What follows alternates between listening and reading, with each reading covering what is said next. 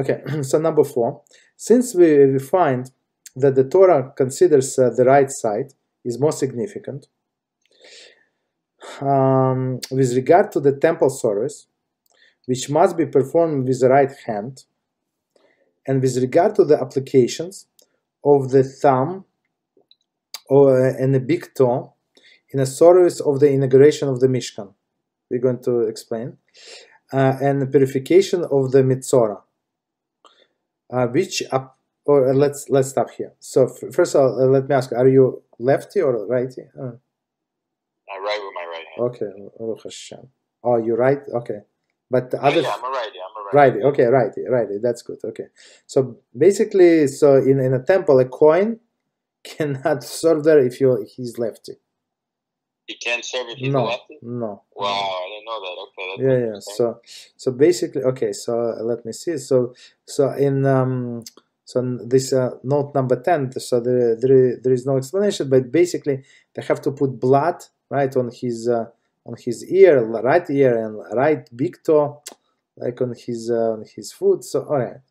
So basically. So wait, if a Kohen is a lefty, are they like kind of like they lose their high priest? No. Okay. Here's the thing. So there are a few things that we must know about Kohanim. So first, they have a privilege to serve in the Beis Hamikdash, and they used to have this 24 watches, right? And they so meaning that each person is going to serve like twice, or 2 weeks a year, I think. Right. I'm not sure if you were consecutive for a week and then another time. So basically, okay. So whatever people bring on that week, and whatever is belong to a coin, some parts of the sacrifices belong to the coin, or some things that they bring to the Beis Hamikdash belongs to the coin. So that's their payment. They take it home, right? You take home some things they have to eat there with the family. Okay, that's one part. And second part is where the whole nation were obligated to give to Kohanim. Right, so it's like first 2% of your produce, and then Levite get 10% from this guy of the produce, and then he has to give 10% from what he got to the Kohen, and some other gifts. Or another example, Pidyon Haben, right? Pidyon Haben, you have to give to a Kohen these 5 silver coins. Okay, so basically there are, or if somebody got like a firstborn animal, so he has to give it to a Kohen, stuff like that. Okay, so even though he's not going to serve in a temple, this lefty or some he could still do like this it has nothing to do with that. And plus he can eat. For example, if his brother is serving in a temple, he can give this coin. Right. There is no problem. I mean, there is some qualification what only he can eat, what his family can eat. Okay, other kohanim, but there is only temple service he cannot do, because many things he has to do with his right hand, and he's very uncomfortable with his right hand. Right. Okay, so continue. Purification, Mitzorah, also with his right hand. So I'm continue after note number 11, which I applied to the right hand and the right foot, and with regard to the mitzvah of chalitza, okay, in which the chalitza shoe must be removed from the right foot. So basically, Mitzorah starts from a right, and chalitza. Chalitza is I'm not sure if you heard about it. I know what it is. Yeah, I learned about it in Kiddushin. Okay, very nice. Okay, so basically, okay, so here Kitzur Shulchan Aruch discusses all of the things that must be done with the right hand, from the right foot. And that has to be the right, so like the right hand. Yeah. So why is it preference? Okay. So 12. No, 12. Literally taken off of the shoe. This procedure releases the widow of a man who died without children from the obligation to marry one of her deceased husbands. husband's brothers, Yibum, right? Brothers, and allowed her to marry whomever she wishes. And just a side note, so actually Yehuda were allowed to do chalitza with not chalitza, Yibum with this Tamar. So in olden days they were not before the Torah was given. So chalitza was prevalent not only between the brothers but also with a father-in-law. Just side note. Okay. Continue. In which case chalitza shoe must be removed from the right foot. Okay, continue. When getting dressed and in other activities as well, one should always give precedence to the right over the left. Always. Okay, so number 14. For example, one should put his right sleeve of the garment before the left. Also, when bathing, one should wash his right side before left side. You understand? So if you start, okay, so so you of course you start with your head, but then you start with your right hand and continue down. Okay. Okay, continue. Conversely, so those are not just suggestions; those are laws, right? Jewish laws. Yeah. So just conversely, are these laws also? Is this like laws for men or like laws for women? No, for women also. For women too. Okay. Some out of this. So let me think. What exactly we learn exactly for men only? I don't know. It's the same as women. If she touch her shoes and she now she wants to pray, she has to wash her hands. I got you. This kitzur is mostly for everybody, like everybody. So okay, so if you want, so you just told me. So if you want, I can keep in mind and say that this applies only to men. But so far, it's all of them apply to men and women. Whatever we said here. Okay. Yeah. Okay.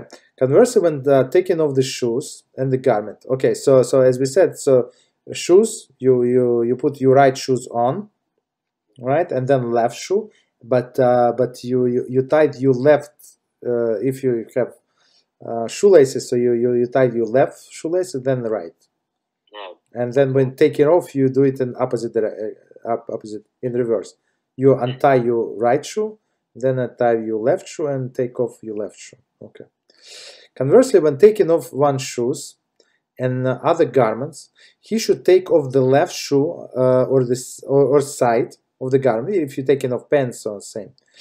First, since taking off in this order also gives respect to the right side, as it remains in more honorable state if being dressed for a longer time. So it's a very beautiful explanation. So being dressed, it means very honorable. You understand? So even this, okay, what is the difference in 1 second? 2 seconds difference.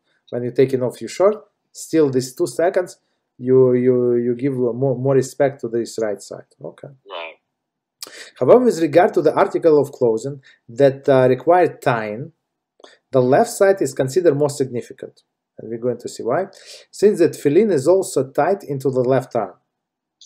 So that goes by tefillin, 15. By giving precedence to the left with regard to the tying, he showed that the mitzvah of tefillin is dear to him. Right? So okay, so I don't tie my tefillin now, but still I remember how that I tie my left shoelace first. Very interesting, right? A left-handed person who puts tefillin on his right arm should likewise give precedence to the right side regarding other articles of clothing that require tying. You understand? So one more time. 1 second. A left-handed person who puts tefillin on his right arm. So he puts tefillin on a right arm because it says that you have to put your tefillin on your weak arm, and weak is whatever for him is a right arm, right? He should likewise give precedence to the right side, right, regarding all other articles of clothing require time. Okay, so meaning on the right first. Okay, 15, continue. Second. Therefore, when donning any article of clothing that requires tying, he should tie the left side first, whatever is it, doesn't matter. Although the right side is put on first. So meaning with the shoes, the example of the shoes, so you put right shoes, then left shoe, then you tie left shoe and tie right shoe. For example, tying the shoe with laces, he should put the first right shoe, but he should not tie it, right? He should then put on left shoe and tie it, and afterwards tie the right shoe. So exactly as you said. The rule is of these given precedents to the left, when tying also applies to article of clothing as well. 16, and we're going to tell the story. Other opinion differ with Kitzur and maintain that the precedence is given to the left only when tying shoes, not the other articles of clothing. Okay, so it was a story. If you know the story, stop me. So I tell you another story. So I think it was some time ago. It was a guy, young guy in Israel, and I don't know. Unfortunately, I don't remember how the whole story started.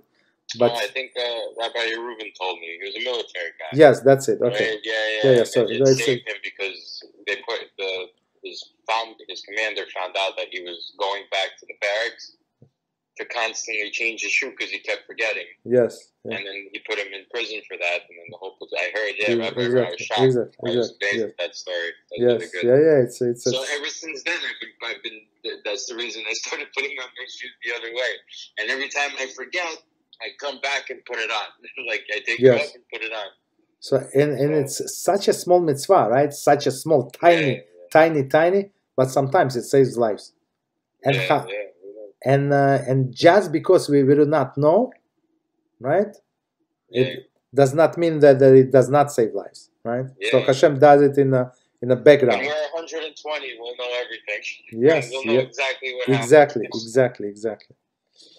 Okay, so number 5. One should take care to avoid putting on 2 articles of clothing at once. It's very important, right? Because this has a negative effect on causing forgetfulness. So, and same with taking off 2 articles, right? Putting on, except sometimes people wear 2 sweaters or two t-shirts. I don't know why, but well, or 2 socks when it's too cold, right? Yeah. I've done that. Yes. Okay. There is no problem whatsoever to wear 2 pair of socks or 3 or 7, whatever you need to wear. But just take off one at a time, or put on one at a time. Okay.